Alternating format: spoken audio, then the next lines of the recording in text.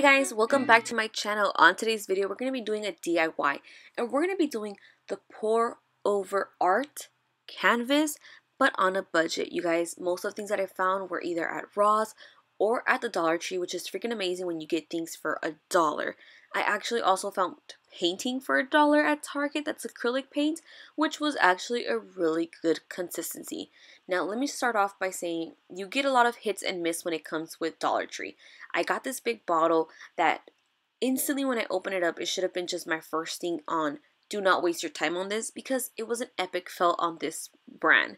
Now, the other one that is a tube that is in the color black, literally that one's better than the big bottle. Don't get the big bottle, get the tube. Trust me on this. Now, these, again, were $1, so to me, that's a money saver. I also ended up buying a full-on pack of 12 colors, I believe so, from Ross, and they were for $12, so $1 each still is considered a good deal for me. Now, I don't know why, for some reason, I started mixing white and black to get gray, when in the pack, gray was already existing. Now, right now, I'm currently mixing all the colors, and I'm adding water, but I'm eyeballing everything completely because I don't have a weight to put it on and, add the milligrams, so I'm eyeballing everything. Mostly, the person who I've been watching is Tictus, and Tictus kind of has like a watery but thick consistency, so that's what I'm trying to get in this video right now. I'm just mixing, adding water, mixing, adding water, mixing, adding water. Now let me just say, you need to have some arm power in this case, or more on the flick of the wrist, girl, because I had a mix for like literally 30 minutes just to figure it out to get a good consistency of the product. So here we are just getting different colors. Right here is when I found out I had a gray and I don't know what I was doing. I'm over here trying to get a better consistency on the thicker one that was like just an epic failure, and I just gave up on it. I was like, nope, we need to get this done because time is money and money is time. I don't know. But right here we're mixing, and I kind of wanted to get a neutral dark tones into it because what I wanted is kind of to match my room up, so I didn't want black to be too gray or black to be too black. I wanted it kind of a subtle move. Now here I'm prepping the white, which actually from this that I bought from Ross, it's a pretty good freaking consistency. I ended up just using a little bit of water and like voila, it was like the most fastest color blending that I could do. Now let me just say that I needed another color, so I went ahead and grabbed this pink. This pink is actually from Target, which was 99 cents, which is like a mind-blowing because it was actually a pretty good consistency and it was really fast to just get it how I really wanted it. Once we finish mixing all the colors, we're going to go ahead and just remix again. Once we have finished mixing everything, it is time to set up for the grand finale. Now, I ended up doing some gray, which is for another sneak peek DIY that I wanted to try a different way to, see if this one's failed, then I have a backup plan. But now it is time for mixing. I went ahead and started off with white because that's what ticked to start off with. Once I did with the white, I went in with the gray. Then I went in with white again because you have to use a little bit of a division from there. Then I went ahead and hit the black, and then last but not least, forget a little bit of white. Then last but not least, the pink. And then I went ahead and repeat everything again, and whatever I had left, I just went ahead and pour it. Literally, pouring is like the most satisfying thing to do.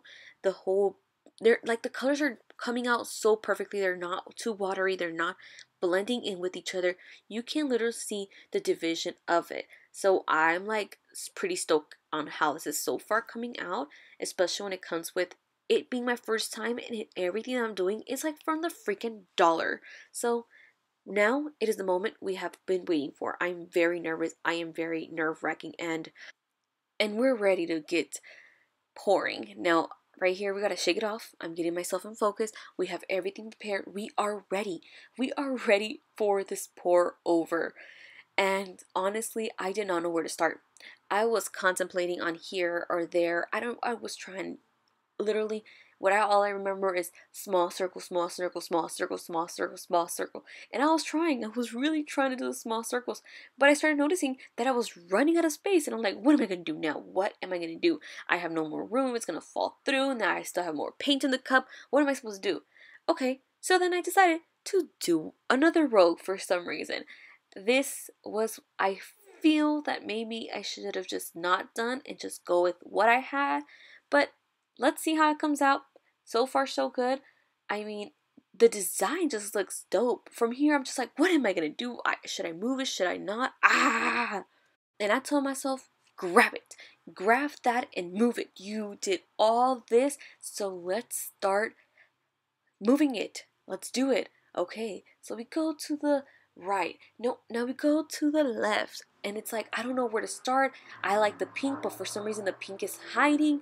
But I want more pink, but then I gotta cover the tips. And I was like, damn it, I forgot to wear gloves. You guys, wear gloves, because I kid you not, my hands were a hot mess. So far, I'm loving what the black is doing and how the gray is doing and what the pink is doing.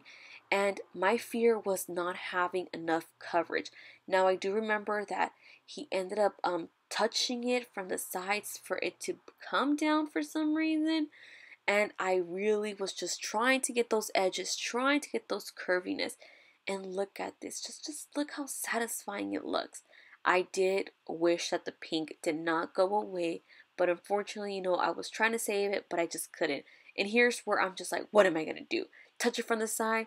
Not maybe. OMG, you guys, it came out amazing. Don't forget to clean the edges from the bottom. Let it dry for 24 hours. And another thing is, this literally project was under 10 bucks, I want to say, just because the canvases were a little more expensive. But I just noticed that you could buy some at the Dollar Tree. So let's hit that B-roll now.